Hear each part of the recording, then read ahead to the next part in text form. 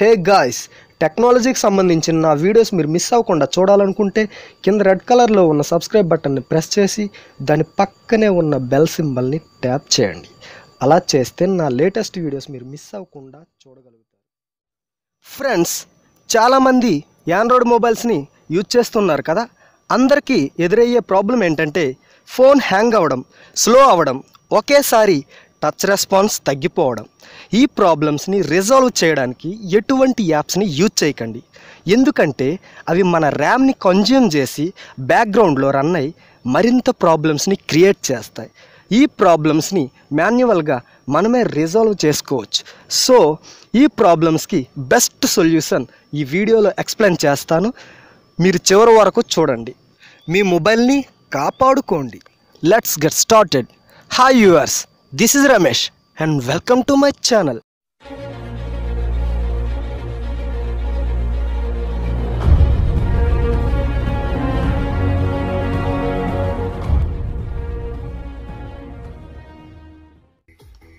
Friends, Android phone slow అవ్వడానికి కారణం internal memory and RAM full అవ్వడం. మనం మొబైల్ కొన్నప్పుడు చాలా ఫాస్ట్గా పనిచేస్తుంది. రాను రాను దాని స్పీడ్ తగ్గిపోతుంది. ఎందుకంటే మనం మొబైల్లో చాలా యాప్స్ని ఇన్స్టాల్ చేస్తాం, అన్ఇన్స్టాల్ చేస్తాం. కానీ డేటా మాత్రం అన్ఇన్స్టాల్ చేసిన ఇంటర్నల్ మెమొరీలో క్యాచ్ రూపంలో ఉండిపోతుంది. మెమరీ ఫుల్ అయిపోయి స్పీడ్ తగ్గిపోతుంది. ఈ క్యాచ్ని ఎలా డిలీట్ చేయాలో చూద్దాం. ఫ్రెండ్స్, మీ మొబైల్లో ఫైల్ మేనేజర్ని ఓపెన్ చేయండి. ఓపెన్ చేసి ఇంటర్నల్ స్టోరేజ్లోకి వెళ్ళండి. కిందకి స్క్రోల్ చేయండి. ఆండ్రాయిడ్ అనే ఆప్షన్ ఉంది కదా, దాన్ని లాంగ్ ప్రెస్ చేసి దాని డీటెయిల్స్ అంతా ఒకసారి చెక్ చేయండి. చాలా ఎక్కువ ఉంటుంది. ఇందులో చాలా క్యాచెస్ అన్ని స్టోరేజ్ అయ్యి ఉంటాయి. సో దీన్ని కంపల్సరీగా డిలీట్ చేయాలి. ఎందుకంటే దీంట్లో కొన్ని మొబైల్స్లో అయితే 1 GB వరకు ఉంటుంది. సో దీన్ని డిలీట్ చేయండి. నా మొబైల్లో అయితే ఎప్పటికప్పుడు నేను డిలీట్ చేస్తున్నాను కాబట్టి చాలా తక్కువ ఉంటుంది. దీన్ని ఎప్పుడు వదలొద్దు. ఎప్పటికప్పుడు చెక్ చేసుకొని మీరు డిలీట్ చేసుకోవాల్సి వస్తుంది. ఇంకా మనం చాలా యాప్స్ని ఇన్స్టాల్ చేస్తాం, మళ్ళీ అన్ఇన్స్టాల్ చేస్తాం కదా. దాన్ని అన్ఇన్స్టాల్ చేసినా కూడా దాని ఫోల్డర్ మాత్రం స్టోరేజ్లో ఉండిపోతుంది. సో దాని ఫోల్డర్ ఎక్కడ కనిపించినా, మీకు పనికిరాని ఫోల్డర్స్ ఏం కనిపించినా కూడా డిలీట్ చేయండి. ఏ ఫోల్డర్స్ని ఉంచుకోవద్దు. దానివల్ల మనకి ఇంటర్నల్ వేస్ట్ అవుద్ది. ఇంకేంటంటే కింద కనిపిస్తున్న 3 డాట్స్ పైన క్లిక్ చేయండి. సో హిడెన్ ఫైల్స్ అని సెకండ్ వన్ కనిపిస్తుంది, దానిపైన క్లిక్ చేయండి. ఇంకా హిడెన్ ఫైల్స్ అన్నీ కనిపిస్తాయి. హిడెన్ ఫైల్స్ అంటే ముందు డాట్ ఉంటుంది, తర్వాత నేమ్ ఉంటుంది, ఫోల్డర్ నేమ్. మనకు పనికిరాని వాటిని డిలీట్ చేసుకోండి. ఇంకా థంబ్నెయిల్స్.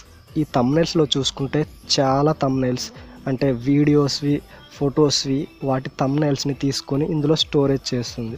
సో ఈ స్టోరేజ్ మనకి అనవసరం, అసలు యూజ్ ఉండదన్నమాట. సో దీన్ని డిలీట్ చేయండి. దీనివల్ల ఎటువంటి యూజ్ కూడా ఉండదు మనకి. దీన్ని పక్క డిలీట్ చేయాలి.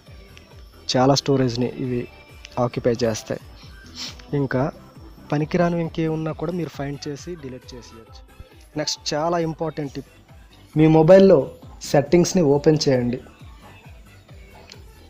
ఓపెన్ చేసి కిందకి స్క్రోల్ చేయండి.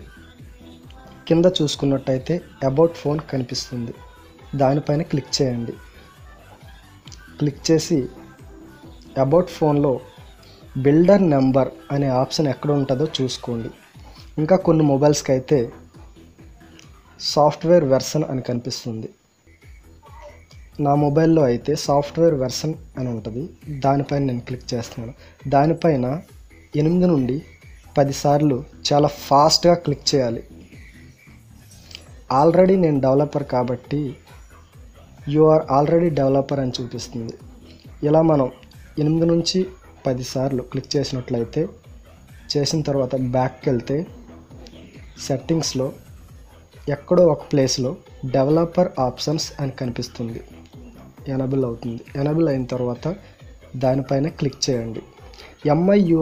ఎంఐయుఐలో అయితే డెవలపర్ ఆప్షన్, అదర్ సెట్టింగ్స్ అనే ఆప్షన్లోకి వెళ్ళి దాంట్లో కిందకి స్క్రోల్ చేసినట్లయితే దాంట్లో ఉంటుంది. ఇంకా డెవలపర్ ఆప్షన్లోకి వెళ్ళిన తర్వాత మనం యానిమేషన్ స్కేల్స్ని అడ్జస్ట్ చేసుకోవాలి. కిందకి స్క్రోల్ చేసి వచ్చినట్టయితే విండో యానిమేషన్ స్కేల్ అని కనిపిస్తుంది కదా, ఇది నేను ఆల్రెడీ 0.5లో పెట్టాను. మీరు కూడా 0.5లో పెట్టుకోండి. మీ మొబైల్ బాగా స్లో అయినట్టుంటే యానిమేషన్ని పూర్తిగా ఆఫ్లో పెట్టుకోండి. ట్రాన్సిషన్ యానిమేషన్ స్కేల్ని కూడా ఆఫ్లో పెట్టుకోండి. ఇంకా యానిమేటర్ డ్యూరేషన్ స్కేల్ దీన్ని కూడా ఆఫ్లో పెట్టుకోండి. ఇంకా ఇదైన తర్వాత కిందకి స్క్రోల్ చేయండి. ఫోర్స్ జీపీయూ రెండరింగ్ అని కనిపిస్తుంది. దీన్ని ఆన్ చేసినట్టయితే మీ బ్యాటరీ బ్యాకప్ బాగా పనిచేస్తుంది. ఇంకా కిందకి స్క్రోల్ చేసినట్టయితే ఫోర్స్ 4x MSWA దీన్ని కూడా ఎనేబుల్ చేసి ఉంచండి.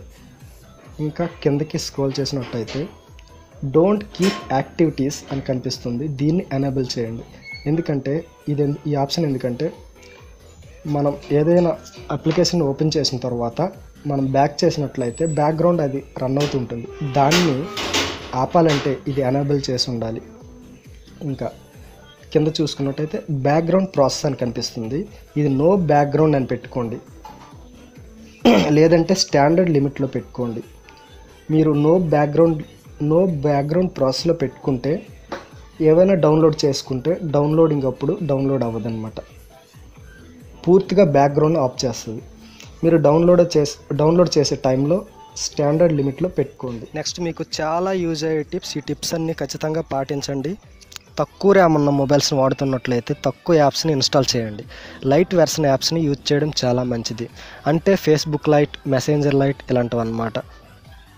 లైవ్ వాల్పేపర్స్ని యూజ్ చేయకండి, ఎందుకంటే బ్యాక్గ్రౌండ్లో చాలా రన్ అవుతాయి. ఇంకా బ్యాటరీ కూడా చాలా డ్రైన్ అవుతుంది. దానివల్ల బ్యాటరీ వేస్ట్, ఇంకా మెమరీ వేస్ట్, ర్యామ్ వేస్ట్. ఇంకా మీ మొబైల్లో విడ్గెట్స్ ఏమైనా ఉంటే వాటిని కూడా రిమూవ్ చేయండి. మీకు యూజ్ అవుతాయి అంటే ఉంచుకోండి, లేదంటే వేస్ట్ అనుకుంటే రిమూవ్ చేయండి. ఇంకా రీసెంట్ యూజ్డ్ యాప్స్ని కూడా రిమూవ్ చేయండి. మీకు యూజ్ అయితే ఉంచుకోవచ్చు, ఇంకా యూజ్ లేదంటే దాన్ని రిమూవ్ చేయడం మంచిది. పెద్ద హెవీ గేమ్స్ని డౌన్లోడ్ చేసి ప్రతిరోజు ఆడడం, ఇంకా ఏవి పడితే అవి డౌన్లోడ్ చేసుకోవడం, అన్ఇన్స్టాల్ చేయకుండా మొబైల్లో ఉంచుకోవడం ఇలాంటివి చేయడం వల్ల చాలా నష్టం ఉంటుంది. చివరికి ఎప్పటికైనా హ్యాంగ్ అవ్వచ్చు, ఎందుకంటే స్టోరేజ్ మొత్తం రోజుకి ఎక్కువగా ఆక్యుపై చేసుకుంటాయి. సో అన్ఇన్స్టాల్ చేయండి యూజ్ లేనివి. మీ మొబైల్ని 7 నుండి 8 రోజులకు ఒకసారి తప్పకుండా మీరు రీబూట్ చేసుకోండి. ఈ ప్రాబ్లమ్స్ అన్నీ ఇంకా రాకముందే ఈ టిప్స్ని పాటిస్తే మంచిది, ఎప్పటికీ హ్యాంగ్ అవ్వకుండా ఉంటుంది. కానీ ఇంకా ఇవన్నీ చేసినా కూడా హ్యాంగ్ అవుతుందంటే మీరు ఖచ్చితంగా మీ మొబైల్ని ఫ్యాక్టరీ రీసెట్ చేయాలి, అంటే డేటా మొత్తం ఎరేజ్ చేయాలన్నమాట.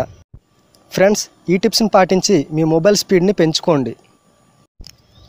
నెక్స్ట్ నేను ర్యామ్, రోమ్ అండ్ ప్రాసెసర్లు సిస్టమ్ని రన్ చేయడంలో వాటి పాత్ర ఏంటి అనే విషయం పైన వీడియో చేస్తాను. నెక్స్ట్ నా వీడియోని తప్పకుండా చూడండి. ఫ్రెండ్స్, నాది ఒక చిన్న రిక్వెస్ట్. ఈ వీడియో మీకు నచ్చినట్లయితే లైక్ చేయండి, షేర్ చేయండి. నా నెక్స్ట్ వీడియోస్ మీరు చూడాలనుకుంటే కింద ఉన్న రెడ్ కలర్ సబ్స్క్రైబ్ బటన్ని నొక్కి పక్కనే ఉన్న బెల్ సింబల్ని ట్యాప్ చేస్తే నా వీడియోస్ మిస్ అవ్వకుండా మీ యూట్యూబ్లోకి నోటిఫికేషన్లో వస్తాయి. Thank you guys, this is signing off Ramesh.